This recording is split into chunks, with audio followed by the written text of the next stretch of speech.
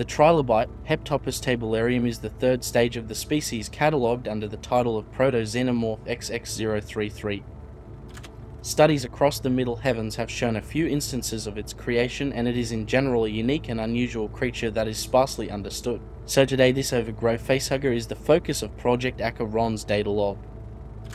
Whilst there are slight variations in these creatures' form, there are a number of commonalities between them that we can use to explore their physiology. Covered in a pale whitish skin and possessing a number of tentacle appendages, the trilobite structure appears cephalopod in nature. Upon its birth it resembles more of a squid, facehugger-like form with 4 small tentacles. As it grows it becomes likely more akin to octopi as its body enlarges. The creature's developmental period from infant to adult is extremely rapid and results in the creature growing in mass. From something the size of a human fetus into something large enough and physically powerful enough to not only wrap completely around a 9-foot engineer, but exceed its size, overpower it, and smother it completely. Aside from a collection of now 7 large pincer-tipped tentacles on the rim of its body that are primarily for locomotion and defense, there are 6 smaller tentacle-like appendages that can propel from the creature's underside.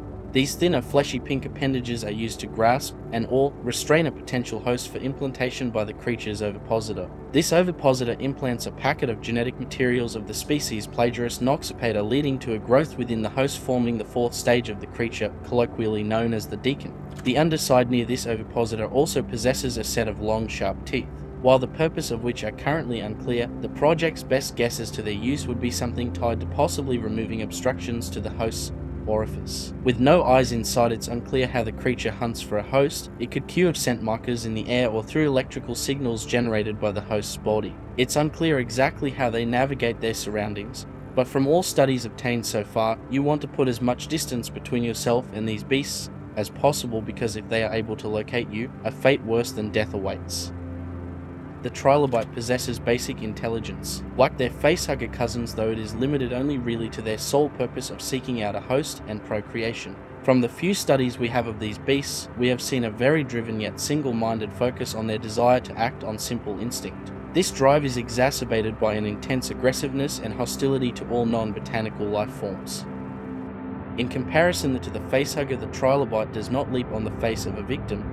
Partly due to the sheer size of this creature, the beast will instead use its powerful tentacles to wrap around and hold a host in place. At this point, its smaller appendages shoot out from its body and wrap around the head of the host, securing them in prime position of the creature's ovipositor to penetrate the given orifice. From this point, the creature basically lays down on the host, securing its victim in place using its incredible mass and likely supplying them with respiratory gases through a number of holes on its back. After it has completed its task of implanting a host, the trilobite will eventually slump off its victim to allow them to give birth to the 4th stage of the species' life cycle, the before-mentioned deacon creature.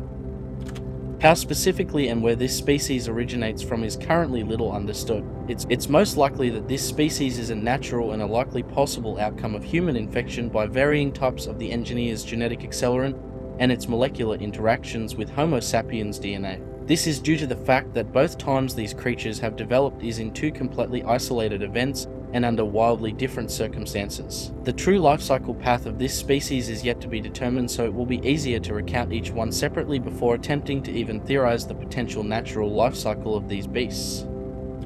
The first of which, currently under designation Proto-Xenomorph XX033, was first seen, generated on the moon of LV223 through a number of seemingly chance conditions. The synthetic David 8, a part of the Prometheus expedition in 2093, would recover samples of the engineer's genetic accelerant and opted to test it on another member of the expedition, one Dr. Charlie Holloway. David 8 spiked a cold beverage of Dr. Holloway's with a drop of the accelerant. After consuming the drink, Dr. Holloway would begin a round of genetic mutations. This would start slowly due to the small amount of mutagenic accelerant in his body. While eventually transforming Holloway into an anathema, it also would mutate any bacteria or parasitic life forms within his body into worm-like life forms. These macroscopic worms would begin to work their way out of Holloway's tissue and body and could infect anyone that came into contact with them. Holloway was unaware of his infection, and so after his drink, he met up with and slept with Dr. Elizabeth Shaw, inadvertently infecting her with at least a single one of the worms. After entering her womb, the creature would develop and grow at an alarming rate into a large squid-like creature, reaching the size of a 3-month-old human fetus within her uterus within a few hours. Eventually, Shaw begins to feel physical pain due to the developing creature. The immense pain drove her to seek the use of the ship's med pod to conduct a surgery to remove the creature that was growing close to bursting out from her body, tearing her apart. It's not clear whether or not the creature would eventually move out from the vaginal canal, but due to the fact the host's survival is not a necessary factor, it's likely it would result in their death. The removal, though, is successful. The Trilobite is seen to have developed a type of parasitic umbilical cord likely used to fuel the creature's rapid growth through nutrients stolen from its host. Following its removal, Shaw attempted to activate a decontamination in the med pod to kill the creatures. However, it's only later that she would come to realize that the beast had simply been momentarily incapacitated. Upon later returning to the now crashed USCSS Prometheus lifeboat containing the med pod used by Shaw earlier, she is now pursued by a lone engineer. When entering, she notices that within the medical room the creature was not just alive but grown to an enormous size, breaking free from the med pod and moving about behind the pressure door. As the lone engineer marched on her position and moves to kill her, Shaw opens the medical bay door, releasing the creature from its holding, and it immediately moves to attack and subdue the engineer. It does this with impressive speed and ease considering the physical feats demonstrated by the engineer when dispatching other members of the Prometheus expedition. The Trilobite, once restraining the limbs of the engineer, ejects its long proboscis, ovipositor-like organ into the mouth of the engineer and down its throat, beginning the impregnation process. After a short period, the Trilobite would remove itself from the engineer, slumping to the floor lifeless and having completed its life's task. Eventually, the engineer would begin to convulse and writhe on the floor as the razor-sharp head dome of a creature developed within it burst through its chest cavity and forced its body out of its host. A creature come to be known as the Deacon and the fourth stage of the species Proto-Xenomorph XX033, which we will explore in a future data log. The second known occurrence of the Trilobite and its species life cycle was on the Erebos plasma station in the 26 Draconis system, studying the recently formed black hole in the system and its effects on the surrounding planet and wildlife. In the chaos of its formation, it ripped a nearby planet, LV-1113, apart. This had consequences that were yet to be fully understood by the researchers and inhabitants of the station. LV-1113 was home to an engineer installation, plentiful with the engineer's genetic accelerant that had been modified by members of the USCSS crew nearly a century earlier into potential vaccine against the development of a neomorphic parasite within a human host. This was largely a failure, but the now coined 26 Draconis strain was left behind by these scientists. When the planet was ripped apart, the local extremophilic viruses were subjected to the 26 Draconis strain of the engineer's genetic accelerant and ejected out into the void as the black hole swallowed up the majority of the planet. This left behind this new life form that shouldn't be able to exist, where life should not be able to survive, and a mess of asteroids close by Erebos, categorized under the species name Luxaventum hestaler. This new life form would form one of 4 subspecies that would come together to form the Proto-Xenomorph XX033D, or Draconis variant of the species, and its life cycle's technical stage 0.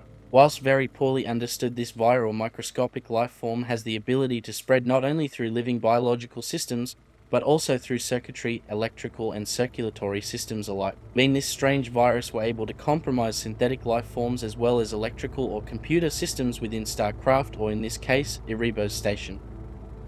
Once Luxaventum hestaler has infected either organic or inorganic materials, it begins to morph into the first official stage of the XX033D's life cycle, Alvumventum Erebos. This self-replicating parasitic growth moves through physical matter, indiscriminate of its being organic or not.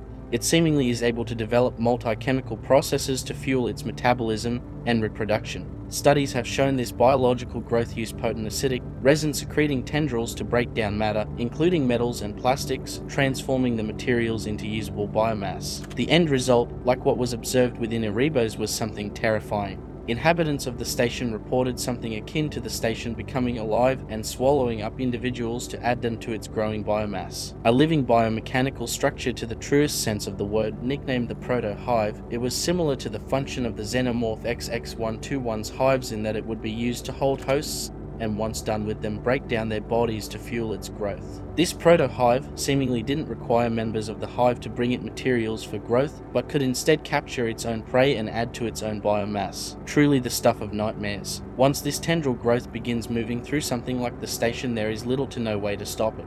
Attempting to cut or incinerate the growth will only result in the vein or artery-like vessel within the growth to rupture, at which point a gout of acidic blood or digestive bile will flow out from the wound and cause massive damage to the surrounding areas. In the case of the Erebos, a big enough wound would likely result in the station hull being breached and vented into space. The tendrils, as stated previously, could reach from the walls, floors or ceilings of the station whilst growing, and once detecting prey, would wrap around them, incapacitate them and secure them to the rest of the growth to be digested or injected with the genetic materials of one of the 4 subspecies Heptopus Tabellarium. This forces the host DNA to begin a metamorphosis into a biomass nicknamed wombats. Similar to the XX121 overmorphing process, the hosts forming these cocoons are morphed into translucent uteropods, growing within them to the next horrific stage of the life cycle. After the metamorphosis process concludes, the wombats or uteropods burst. This occurs due to the creature within them outgrowing its housing, spilling their amniotic fluid contents to the floor as they give birth to the second stage of their life cycle, the naiad, or the squid baby. Appearing nearly identical to the infant trilobite that Dr. Elizabeth Shaw had removed from her body on the Prometheus, these squid babies, as they have been nicknamed, are the infant stage of the subspecies Heptopus Tabellarium. Whilst still small and seemingly harmless, don't underestimate these creatures. Whilst they have only 4 tentacle-like limbs at this stage in their development, each possess the grip strength of a vice, and you don't want to be caught in its grasp. Inhabitants of Erebos were observed having their head crushed under their limbs when threatened or suffocated to death by being smothered and dragged away to add biomass to its proto-hive. These squid babies are also fast and agile. Attempting to capture one is tricky and killing them can be even harder. But if you have any chance, it's going to be with the use of a firearm or incinerator unit if you're fast enough to sight the squids up. Whilst willing to fight, the creature will more often than not evade confrontation and escape to a safe, secluded spot to continue its development into the 3rd stage of its life cycle. The 3rd stage of the creature, Heptopus Tabellarium, also known as the Trilobite, is a 3-meter tall monstrosity and has had its 4 original limbs separate into 7 larger, longer, and more powerful ones. Its growth rate from infant to adult has baffled researchers for decades and has even put the likes of the species plagiarist Perkins to shame. Like described earlier in the data log, this trilobite is basically the facehugger of this species and exists to carry the next stage of the species' life cycle to a host organism and forcibly implant them with the genetic material, using its colossal biological advantageous traits. Those that have witnessed these creatures reproduce are left feeling sick and violated themselves. If the creature is able to grasp you, it's either going to use its multiple powerful tentacles to rip you apart with ease, or restrain you and ram a meter-long 12-centimeter thick phallic proboscis down your throat. Following its successful penetration via its oral proboscis and protecting and sustaining the host using its own body, it will eventually die and slump off and leaves way for the 4th and currently last known stage of the species' life cycle to emerge. However, instead of discussing that creature in this data log, I plan to make a follow-up where the project will cover that creature in greater detail. If you really want to support what we do here and gain a bunch of awesome rewards, consider joining as a Project ACHERON channel member like company representatives, the Sith Lord 906, Lewis Perkins, Jack Fleming Jr. and Scott Jardine, or like our team members, Raunchy, Ambrosia and Vladimir Chernikov. But until next transmission, this is Project ACHERON bringing the knowledge and the power directly to you.